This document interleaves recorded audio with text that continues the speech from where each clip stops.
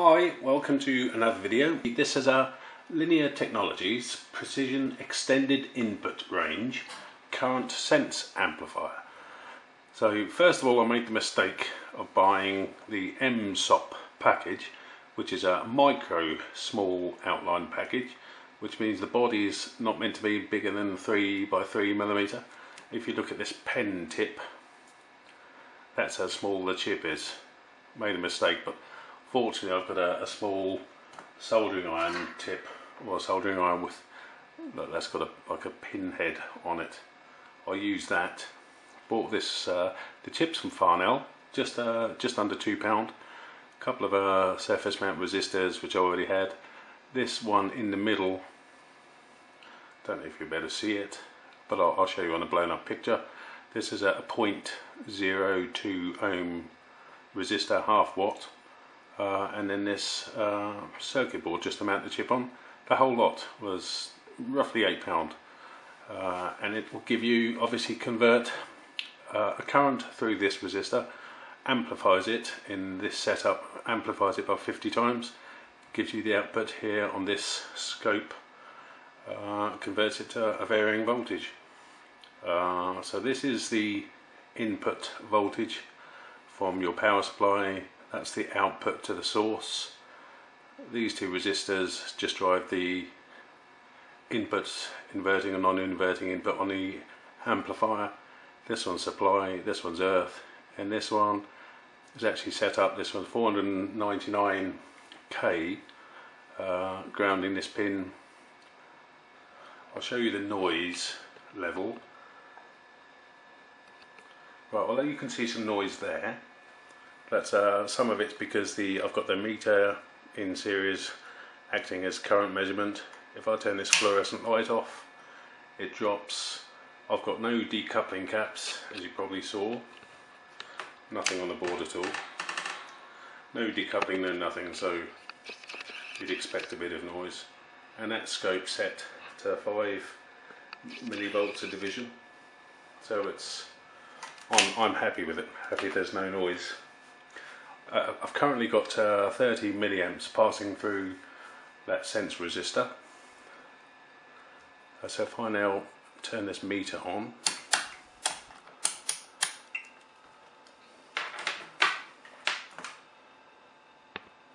let's get it in view.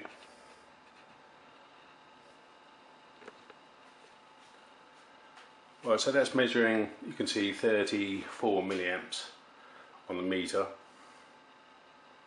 I wind the current up. Obviously it's sensitive because I've got it 5 millivolts per square. Right, so adjust this scope.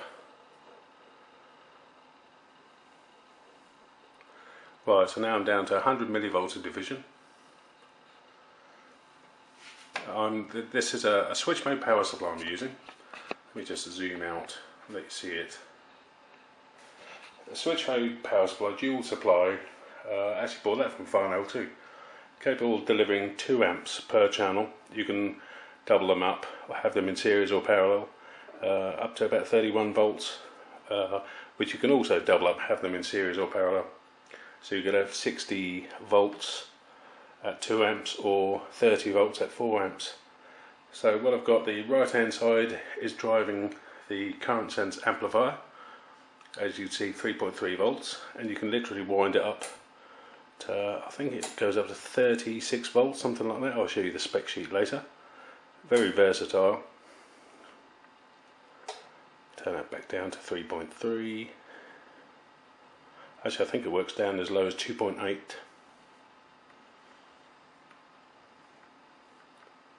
I'll do 3.3.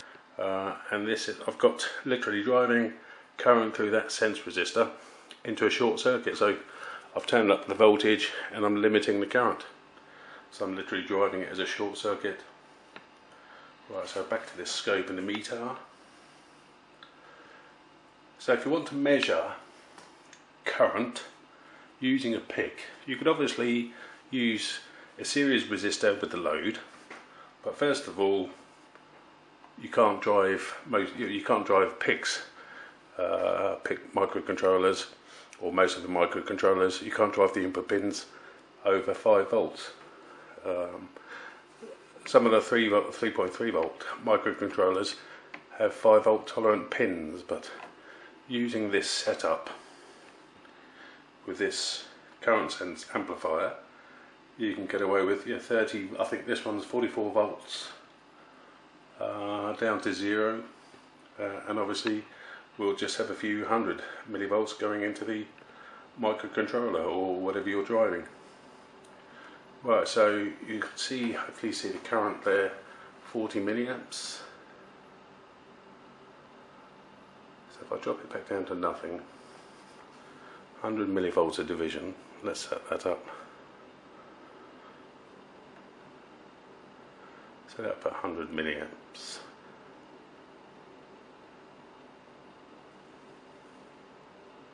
Right, that's 100 milliamps, so I'll put that down there. So 1 square 100 milliamps. Just turn the current up. So this is, I've got a calibration error, probably because my little 0.02 ohm resistor, 1% tolerance, the 100 ohm resistors, which I'll show you the circuit, they've got something like a 5% tolerance. You can see the 4.99k resistor I used, a mix of a 1/4 watt and a 1/2 watt, varying tolerances, so I've got discrepancies in the actual reading, but it doesn't matter because once I run it into the PIC microcontroller, obviously alter the software to accommodate the proper current. Right, so although that's showing us 200 millivolts, that should equate to 200 milliamps. You can see it's slightly overreading, again down to the calibration tolerances of the resistors. Right, so if I turn it up, 300, so we've got 280, look. If I just 300 milliamps there, you can see we're just over 300 milliamps. So what's that, about 320 milliamps, something like that. But you can either calibrate the resistors or just alter the program to suit. So that's 4, 5, 600 milliamps.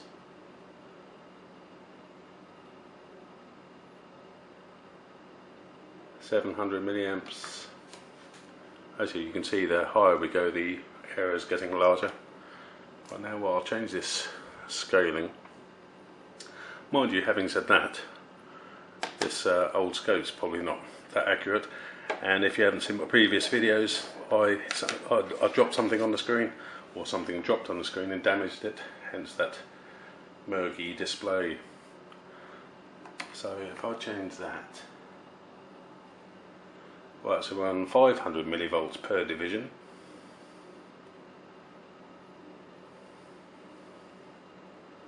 So I'll drop that back down. Right, that's naught down there. Maybe I'll set it up to a line.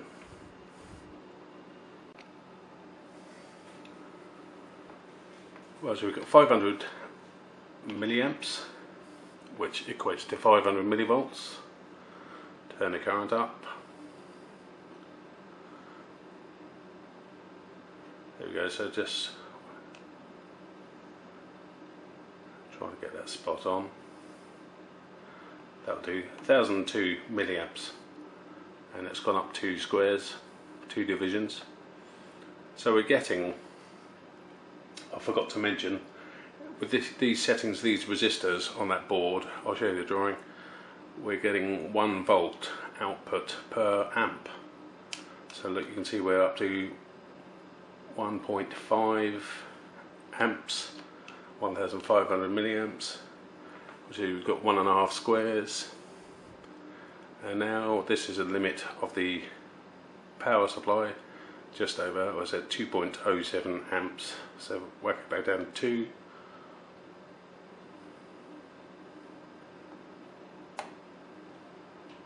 Roughly there, 2000 milliamps. We got 1, 2, 3, 4, 2 volts. so pretty accurate. I like it. Right, this is the current sense amplifier data sheet. So you can see Linear Technologies. As I said, was the micro SOP package, so micro small outline package. Had to use these tweezers to get it on the board. You see it's the model. This is a model LT6105. Download the data sheet if you want before you purchase it, but you can see the operating voltages. Plus if I expand this, magnify this for you, this is the configuration I'm using.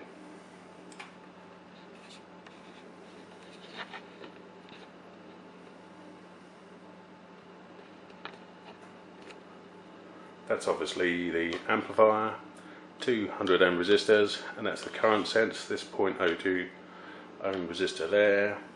That's my load, the source of the power supply to the load, but I'm using it as short circuit, literally shorting the power supply. I've got it in current limit.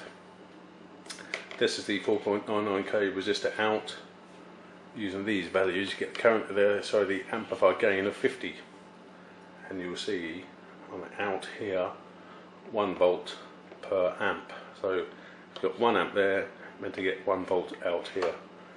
You saw yes, small inaccuracies in my setup. Right, shut that down. This is the board I used from Farnell to mount the chip. You can see made by Roth Electronic. You can see there 5 pound 83, and there's the part number in the middle, or the order code. Let me zoom you in.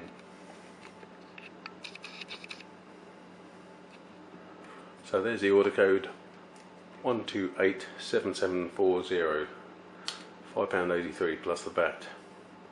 I've got a shopping basket. These are the parts I picked up. Was it this morning or yesterday? I forget. So the Linear Technologies, there's the chip, £1.71. Hopefully you can see the part number. I'll make that bigger for you.